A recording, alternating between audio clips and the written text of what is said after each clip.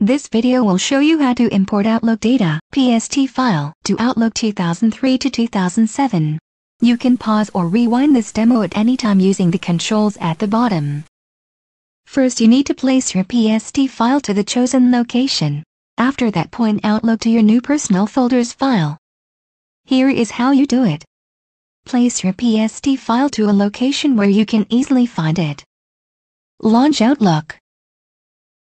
Click File on the Outlook toolbar. Select Import and Export. Choose the Import from another program or file action. Click Next to proceed.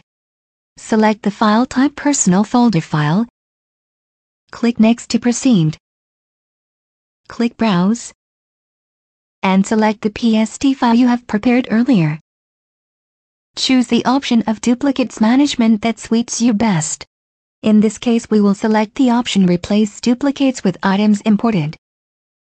Click Next to proceed. Select the folder you want to import. Make sure that the box by Include Subfolders is checked. Click Finish to proceed.